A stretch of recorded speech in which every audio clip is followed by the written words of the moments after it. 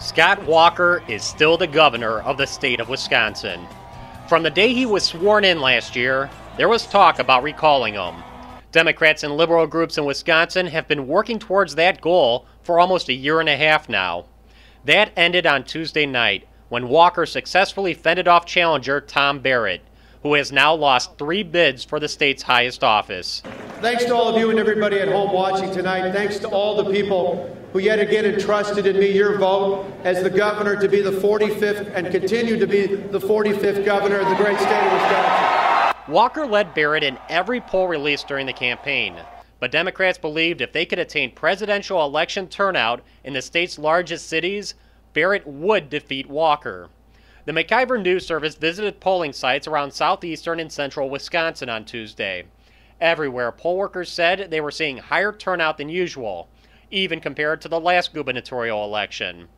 After practically 2 years of nonstop elections and campaigning, everywhere people were showing signs of voter fatigue. I'm really glad that it's over with. Oh, it feels great. One way or the other, it always feels great to get it over. It's finally glad to be coming to an end. Today we're making history, and that's all that matters. But Walker's supporters came through. It was your first time voting? It was. What made you want to vote in this election? I support Scott Walker. It's plain and simple. He's taking care of the deficit, and he's, I believe, for the people.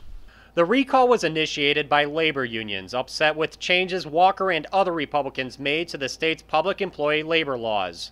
Tuesday's recall marks the end of a tumultuous 16-month period in Wisconsin history that saw an occupation of the Capitol building, death threats to lawmakers, boycotts of Wisconsin businesses, and near-daily rallies and protests.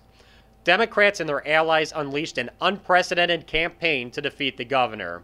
The McIver News Service tracked nearly $40 million of liberal spending since the uprising began. With Walker's victory, Republicans are optimistic Wisconsin will still be in play for the presidential election this fall. For the McIver Institute, I'm Bill Osmolsky.